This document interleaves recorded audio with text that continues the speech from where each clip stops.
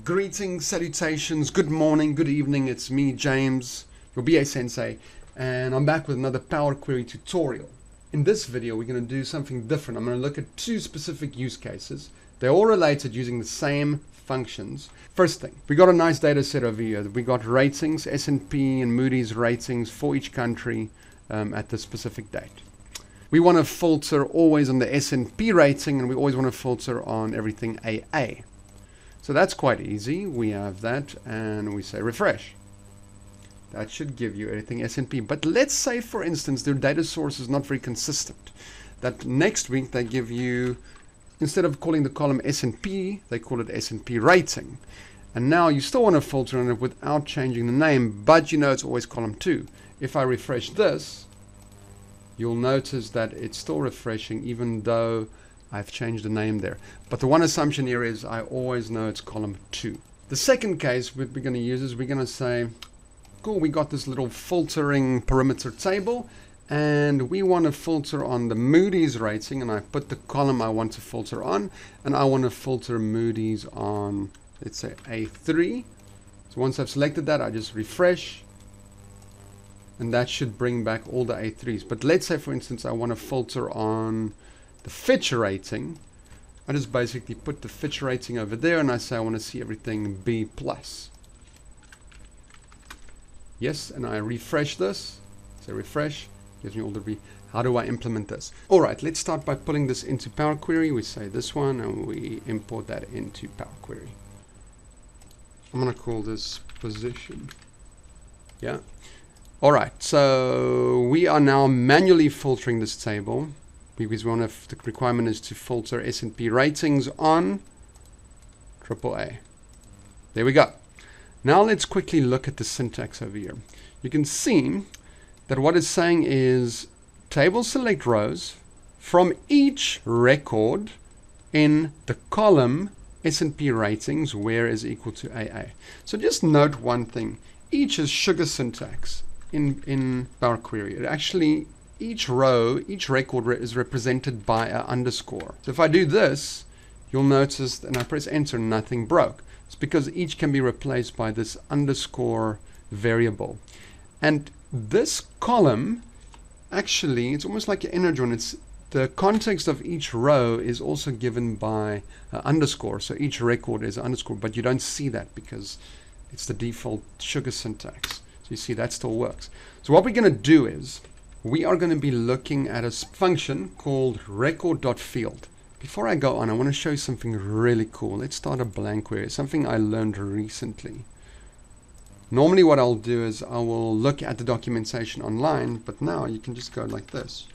Say shared, and this gives you, let's convert that to a table. This gives you a list of all the functions and documentation in Power Query. So if I want to look at all the record functions, I just go to record dot. The record function we're going to use today is record.field. And you click on that, it actually gives you supporting documentation with the example of that. So for this one, this example, we're going to be looking at record.field. Let's quickly go in there and let's apply that. So we're going to say record.field. Yeah, and we open the bracket. The first record, okay, so it returns a value of a specified field in a record. All right, because we want to return the value for the S&P ratings. So we say, cool, the very first parameter is a record, and we know the underscore does that. And the second one is field as text. We close that. This is not text, so we need to take that out, and the field is that. And if I press enter, that should work. All right, but this is still hard coding. If this name changed to S&P in the next data set, then it will break because it can't find that. So what we need to do is we need to look at a function called table.columnNames. Let me quickly show you something cool there. I'm just going to filter this on table.column documentation there. So the one we're going to be looking at is table.columnNames. Returns the column names in the table list of text. So basically it returns a list. So if I look at that, let's duplicate this quickly, and I just take this step out and I use that function, So I insert a step after and I call this table.column names, and I say for everything in the source, it's going to give me a list of all the column names in my source. So remember, lists start counting 0, 1, 2, 3, 4, 5, and I'm looking at 0, 1, S&P is number 1. So what I'm going to do is I'm going to say, take that away, but we call that table.column names. But it's a list, this thing wants text, and we just put source in there. So we need to convert this into, we need to select the first item in that, and that would be AA. There we go. So now the hard coding is completely eradicated to Excel. So now if I change this heading to S&P and I rerun this, you see it still brings back only filtered on S&P. If I make this S&P rat and I run this, it will still do the same.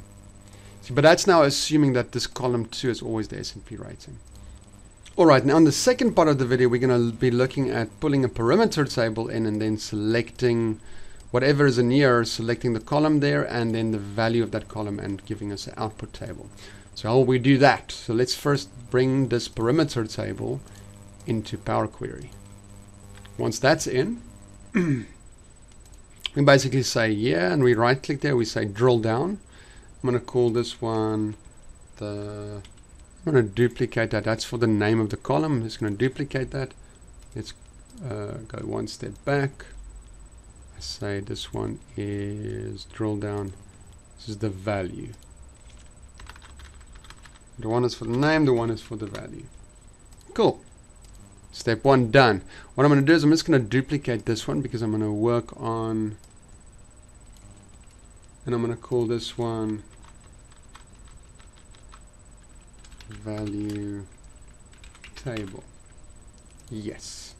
So what we're going to do is we're going to just do a little bit of work here, this hard coding over here.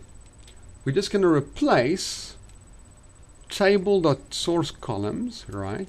We're going to replace that with the perimeter table name we just created, and this actual value we're going to replace that with perimeter table value.